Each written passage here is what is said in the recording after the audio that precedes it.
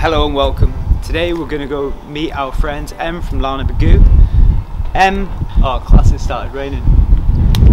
We've known Em for some time now. She was one of the first people to come in the first Lazy Joe's way back when in Middlesbrough. She is now a printmaker who specialises in lino printing. She's going to be at the flea market as one of the vendors, so we're really excited to get her on board, as well as having a really good lineup of vendors. It's got a rescheduled date now of the flea market is Saturday the 9th of October. We'll be posting all sorts in our Instagram beforehand, so if you haven't already, check it out and let's go say hello.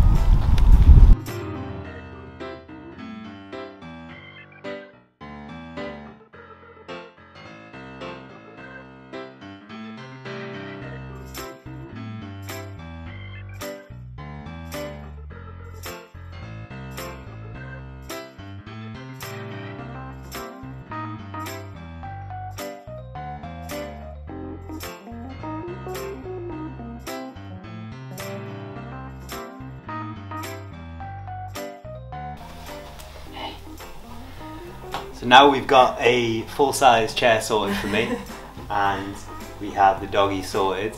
We'll be ready to talk to Em about joining us at the flea market on the 9th of October. So Em's been nice enough to let us in the house to show around the studio. As you can see, this is all behind us, and yeah, we're going to go through and kind of talk about that. So can you show us around, oh sorry, first of all, welcome. Hi. Thanks for having us in your house. No problem. Could you show us around kind of what you do here, what's up here for kind of someone like me who doesn't really know? Sorry. Get down, come on. Stop, leave. Come here. Shh. Come. Shh. Come here. That's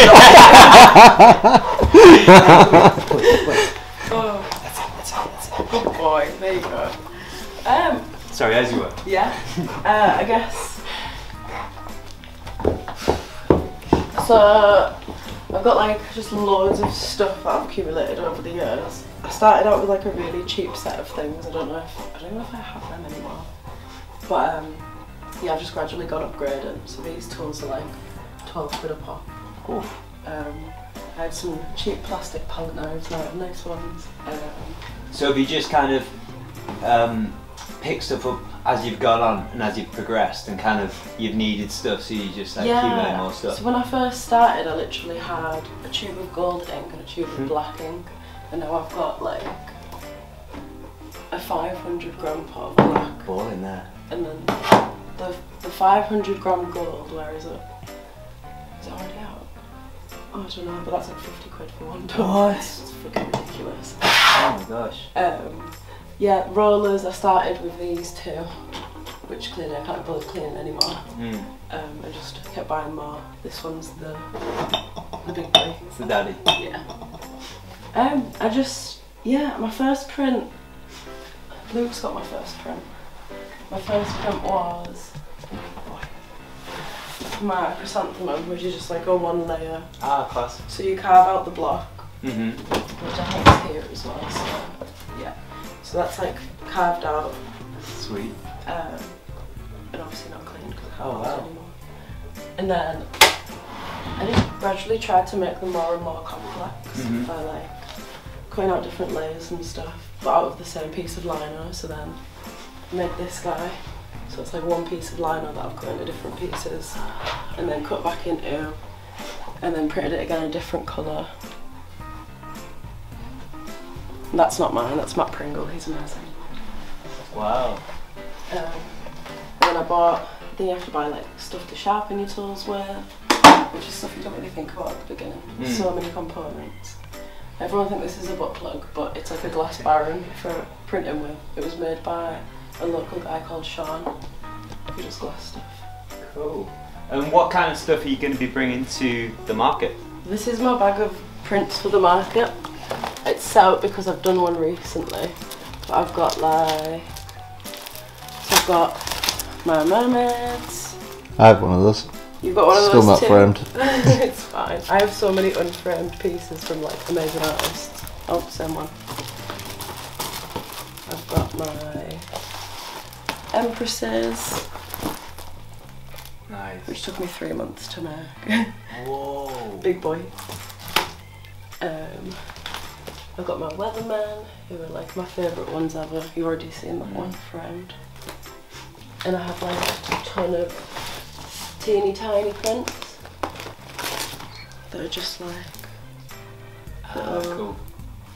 They're all framed up there. Well, some of them are. Oh yeah, they look sick framed. Yeah, they're like £1.50 from IKEA. Nice. So people always try and buy the framed ones at markets and not the £1.50. There you go, if you didn't hear that, £1.50 IKEA. Yeah, the print's not that cheap though. Yeah.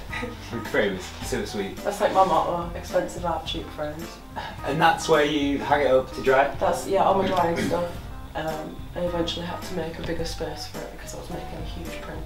Oh well, yeah. So they're not printed on yet, that's just the paper ready. And when did you start doing this? Just under 18 months ago. So, yeah, it was like first lockdown. I just started printing. Like I printed at uni. Yeah. But then I fell in love with screen printing at uni. I'll show you my screen prints actually. So,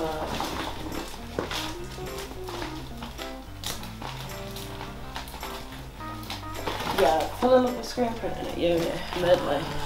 Oh, this mad fishy guy. But then once I graduated, I didn't have the facilities to. Wait, you screened this? Yeah, it's 4 layers.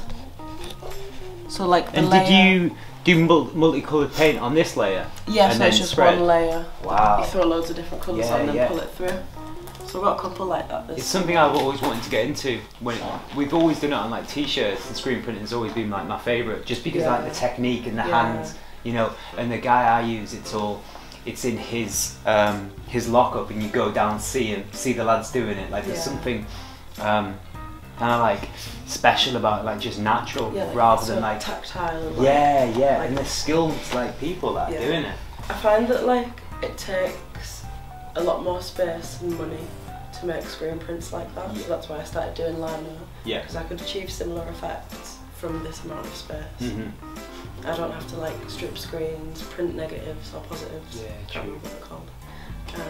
Yeah, it's all very. I can do it by hand from start to finish. So it feels a lot more like I'm an analog gal.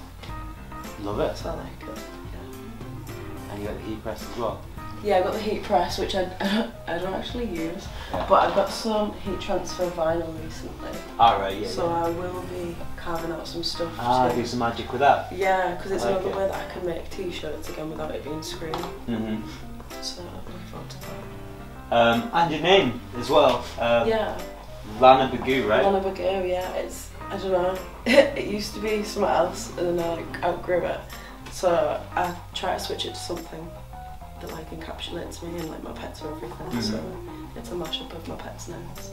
Nice. And what's your pets' names? Luna, Basil and Naga. Luna, Basil, Naga. Oh yeah, that Naga. Good boy. Okay, cool. Well, how about we get some paint out, mix it up, and see what we can do. And you do tattoo design as well? I do. I'm an apprentice tattoo artist. And were you doing that before you were drawing? Well, I went to art college. Yourself? Sorry. I went to CCAD and did art college, and then I went to Leeds College of Art and did illustration. So I've done fine art and illustration. I've kind of known I wanted to be a tattoo artist since I was about 15. But I don't know, I've turned down the opportunity a couple of times because I just didn't feel like my art was there yet. And then the opportunity came around after I'd started printing, and I was like, okay, let's do it. But I had been like designing tattoos for years, but it just, printing just took over. And you see it as like a seamless transition?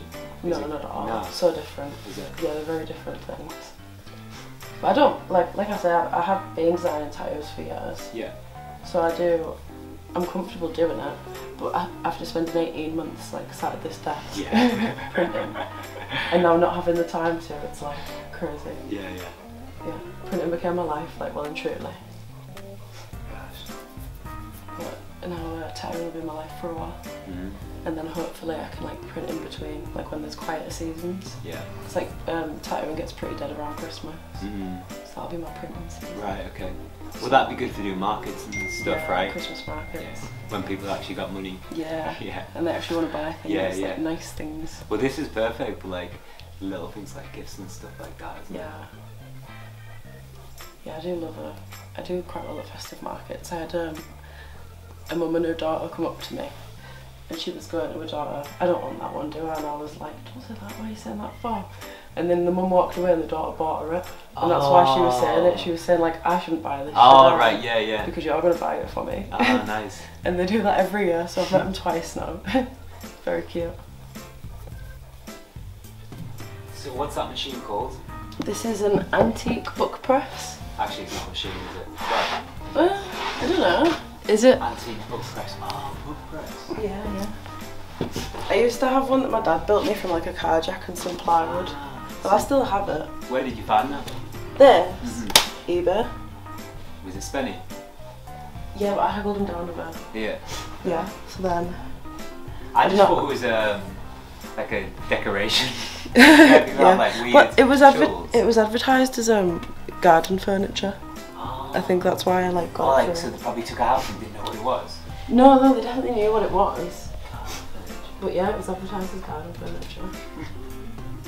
Which is fine with me. Yeah, that's the best when they don't know what it is. I did more white to pink because it was too dark.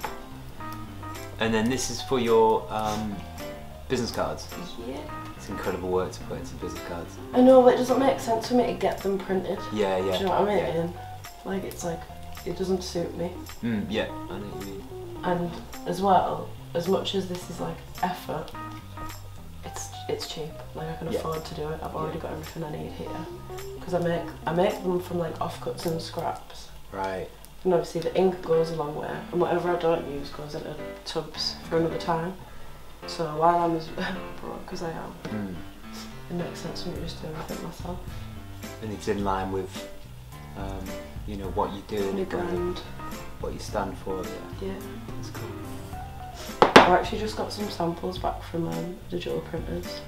Oh yeah. Because I'm gonna have to get some stuff digitally printed for like galleries and people that want my work but don't want to pay. So like the big one I showed you. Yeah. I sold that for 320 quid. Yeah. So you did that from scratch, right? Yeah. But there's people that like want my work but obviously don't want to pay that much. Yeah. So I'll get like digital replicas made. And then everyone's happy. Exactly. But it's fine. Sacrifices and whatnot. Yeah. I guess it must get to that stage though, where people want your stuff, and you know, it must be quite, not maybe difficult, but there must be like some to and fro of like, when do you make that move? If you do make that move. Well, I was supposed to put my work into a gallery, and the things they wanted, I only had like 3 or 4 of. And I'm quite attached to my limited edition stuff. Like, I don't really want, like, I want people that like follow me and support me to get the limited edition things. Yeah. Where if it's just like a stranger in a gallery, it's like, oh, that's pretty. Like, they can have it, but I don't want them to have that thing that I value even more. Yeah. I don't know if that's like snobby. Oops. No, at the end of the day, it's your work, and only you know what you put into it. Yeah.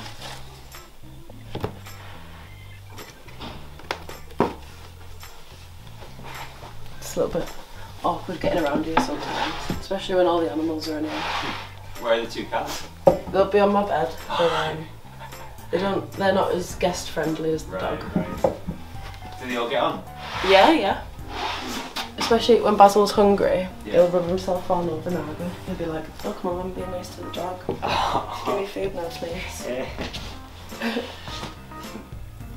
And then whenever I try and catch it on camera, he stops immediately. That's weird.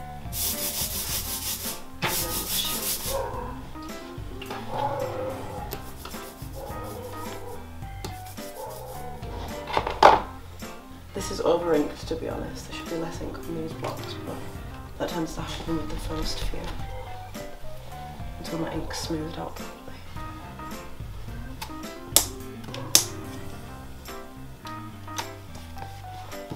I like the colours you use as well. Thanks. Yeah, I've got some business cards I made before. And I just like to switch up the colours every time.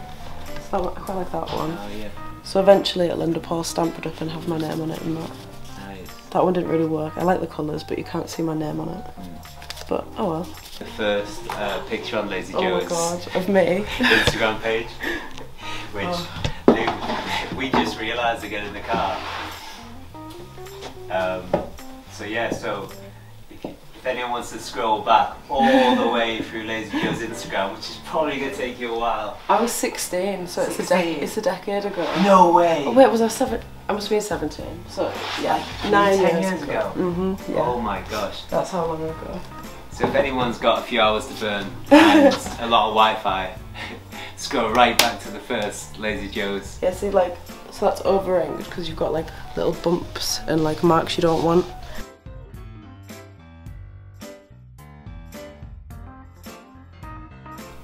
But yeah, I kind of prefer the colour to that one at least. So progress, and then they'll just get better as I go on, in theory.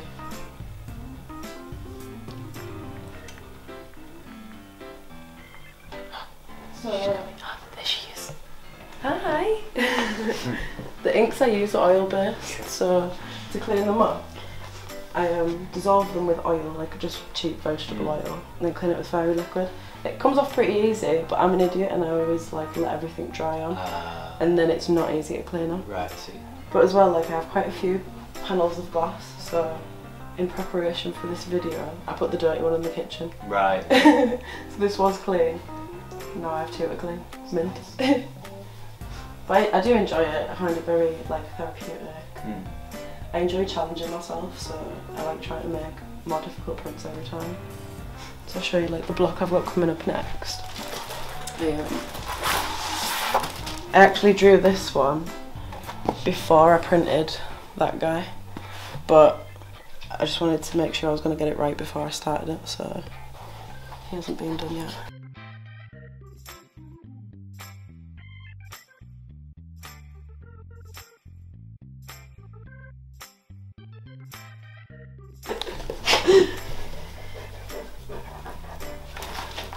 Are we getting him down?